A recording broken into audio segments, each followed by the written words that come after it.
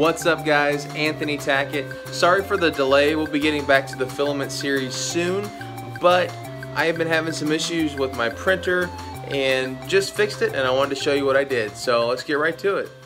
So I'm printing some inland PETG right now and was having issues with my first layer.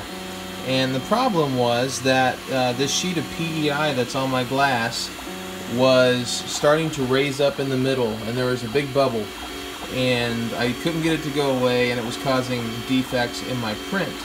So what I did was pull up the sheet of PEI. Obviously there was a ton of adhesive left over on the glass, and I have no idea if you're supposed to do this or not, but I just flipped the sheet of PEI over and use a piece of wood here next to my daughter's bracelet to smooth it out and kind of reapply the PEI with the side that originally was face down, now face up.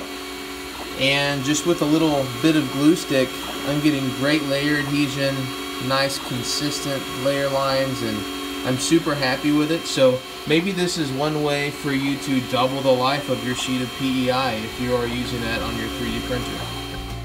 That's it. Just a quick tip. I found it to be really beneficial for me. I can save a little bit of money, double the life of that PEI sheet, and I'm back in printing again, so expect another episode of the filament series soon.